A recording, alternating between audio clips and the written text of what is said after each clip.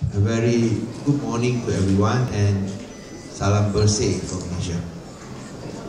Now, it's indeed a pleasure for me to be here to witness the property show, Malaysia Property Show 2014, showcasing projects by renowned Malaysian property developers here in Singapore. And of course, Penang has also a pavilion for the first time ever.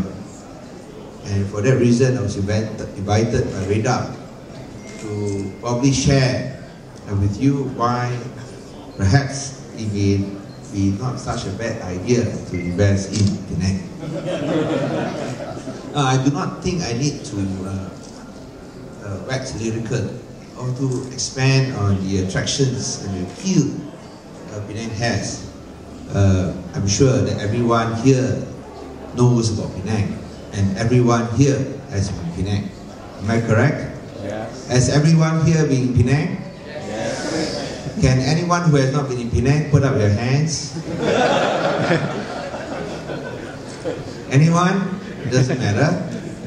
Okay, so I think you can probably do a better job explaining how pretty the island is.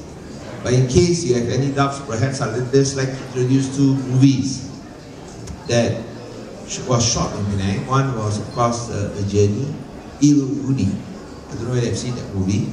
Ilu Uni, journey that was done with a foreign company, and it has very beautiful scenes of Penang. And of course, another Hong Kong drama series, Tan Lian Suan Chen, Outbound Love. And really, you can see, you're really amazed at how pretty Penang is. But what I want to discuss today is not how pretty the island is. I think everyone knows that. How good the food is. I think your stomach can attach to the char kway teows and the durians and asam laksa. Or how culturally vibrant the heritage city enclave is. But I think being in a property showcase, probably I'd like to focus on one key aspect of property investment. That will be the concept of value creation. Now, when you talk about investing in property, the experts can tell you what to look for. But as the Chief Minister of Penang, and what I want to see for every investor in Penang is that you get your money's worth. And more important, that it is sustainable. We do not want you to buy a property that for that moment it looks very attractive, but it ends up like a ghost town. I think that is something that nobody wants. But in Penang, I think we can rest assured that it will not be a ghost town. Because many of the projects as we launched and sold, either they leave it there because they intend to come back and stay later, or it's been taken out. Now, why is it that I'm confident in saying that there is value creation when you invest in Penang? Now, principally because the Penang State Government has a forward plan on where we want to be 10 years from now. Now, what is this forward plan? Number one, we must identify what our strengths and weaknesses. In many respects, Penang is like Singapore. We have no natural resources. We have only our human talent. And whether we like it or not, we will live and die by our wits and our wits alone. So the focus of the Penang State Government has always been to develop our human talent, to build our human talent, to retain our human talent. Because only when you do that, then can industry grow. And at the same time, of course, there will be people living in all those property units that the developers are building. Now, are we on the right path? Last 6 years, we have stressed on good governance. We have stressed on zero tolerance of corruption. We are stressed on making Penang more livable, cleaner, greener, safer and healthier. We have worked stress on education. And finally, we have stressed on making Penang different. Different from perhaps other places that you have visited. Different in the sense that when you go into Penang, you can breathe the air of freedom. When you talk about freedom, it is real freedom. You know, in Penang, I'm not talking about political freedom here. So, this is a quality showcase, or else I embarrass my host. You want to hear me talk about political freedom, there's another venue. But we are talking about freedom in the sense of allowing our people the choice to express their choice. The choice to express themselves. The choice to realize their potential. The choice to be themselves. And this is what we offer in Penang. For example, we have stressed on making Penang the art and cultural capital of Malaysia.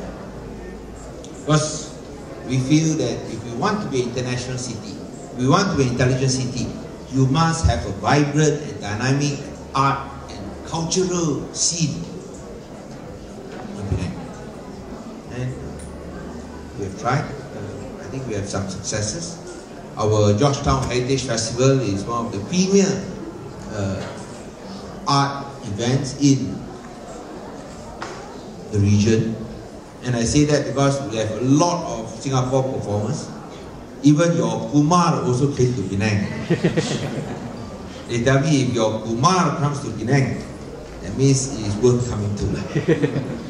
You all know who is Kumar? I tell you, before I saw him, I never knew there was such a stand-up comedian like Kumar. And I must say that he is really good. So if you say that Singapore are straight-laced, I say you look at Kumar, you know they are not straight-laced. But I think he can only perform in Penang because his jokes probably are too risky. If you look at the art scene, our wall paintings, you can probably only find that in Penang. Certain places, you do wall paintings, they will not even whitewash it, they threaten to punish you and fine you 2,000 ringgit. In Penang, if you do a good wall painting, you hear that, listen it, read my lips, what I'm saying now. If you do a good wall painting, we won't whitewash it, we won't punish you, we will probably give you 2,000 ringgit.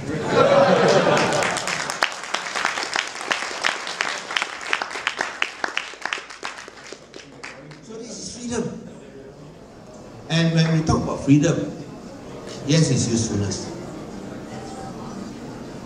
You know, another very important aspect of freedom is freedom from government interference. We practice what we preach. One of the reasons for the success of the Georgetown Heritage Festival is because we do not interfere. We let the artists express themselves freely and fully. And that's why it's so successful. Another aspect that we have found that this works was our Penang Science Council. We set up Penang Science Council 4 years ago to rekindle interest in science and technology among students, because we find that many of the students do not want to take the hard courses of science and tech, too difficult to pass. They take all the glamorous courses in accounting, law, not say law very easy, not say accounting very easy, you know, I'm an accountant also, not a very successful one. That's why I became the Chief Minister.